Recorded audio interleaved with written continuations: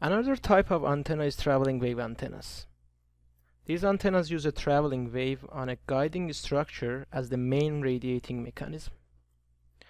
And the most important feature of this antenna is that they actually they use radio waves that travel through the antenna in one direction.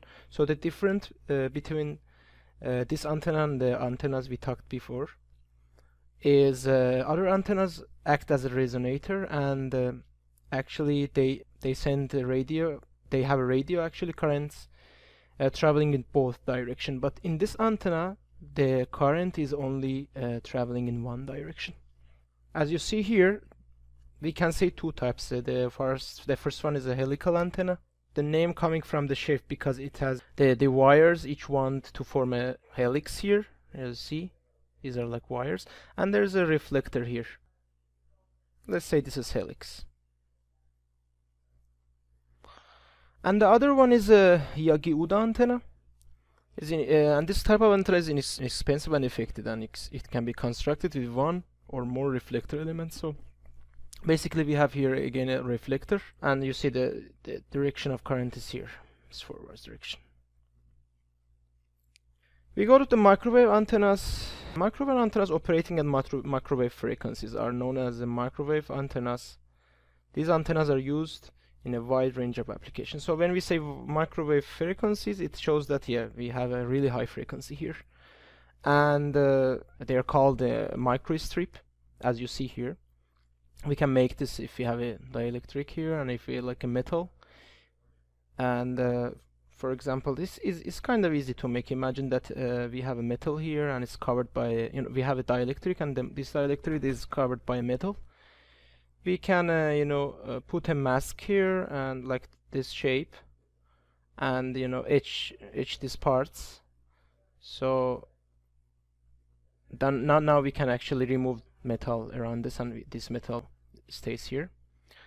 So this is kind of microstrip antenna, and we can make them in a square shape, dipole. There are lots of shapes that we can make here, as you see. And these antennas has very small actually size. They're very small, because the frequency is high, so the wavelengths is of course is small, and yes, for spacecraft and aircraft applications, these antennas are known as microstrip, as we told. They only require space for the feed line, which is normally placed behind the ground and plane. You see, it's like this is the ground here, the back of this dielectric.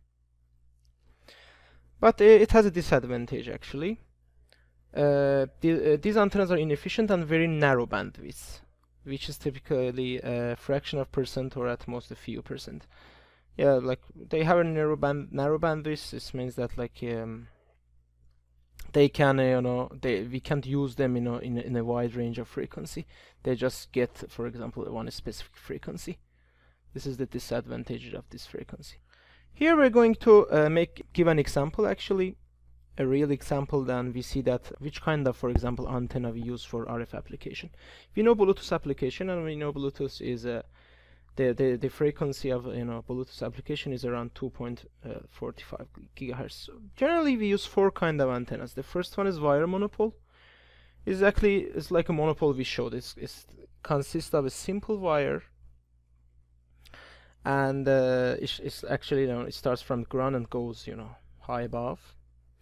The problem, of course we can understand here, the problem is it projects above the PCB, so it's like kind of 3D, it's not 2D. We have PIFA, a printed inverted F antenna, is like a monopole printed on a PCB, but it has a ground point and a feed point along the main resonant structure. The helix one looks like a helix antenna. Again, the problem is it projects above the PCB. And the last one is ceramic. Actually, the ceramic antennas are very small, and that's one of the advantage of using this antenna. The electric field concentrated, allowing the antenna to be made small while keeping a high resonant frequency. Actually, this is why So I can show this example here. These are all like Bluetooth devices. This is wire monopole, as you see. So it's actually not very good idea to have this. Sometimes we have, because that's the disadvantage. It goes, it projects above our PCB. Sorry.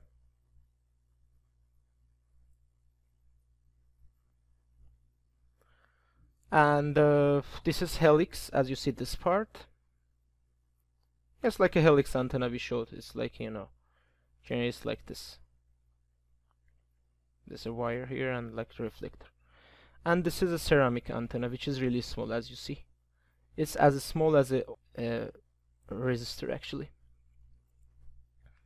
And the last one, which is used commonly, is a inverted F antenna. As you see, it's like this shape is like F. And we can see actually this antenna in this kind of chip. As you see, the chip is like LMX5252. It's a Bluetooth chip, and as you see here, this is our antenna. And yeah, the dimension of antenna is 20 millimeters. Basically, it's proportional to to lambda. And imagine that we have a frequency equal to 1 gigahertz.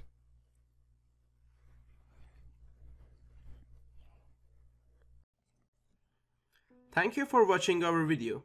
Please don't forget to subscribe. You can learn about this topic and more using our website.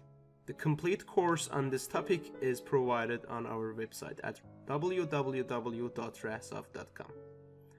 Rasoft is providing a complete certificate on radio frequency. The RF Basic Concepts and Fundamentals course is provided free at our website. The courses are complete step-by-step approach with quiz and examples, and certificate of completion will be provided upon finishing each course. By taking the required courses in RF system and IC design with pass status, Rasoft would provide the Rasoft Radio Frequency certificate.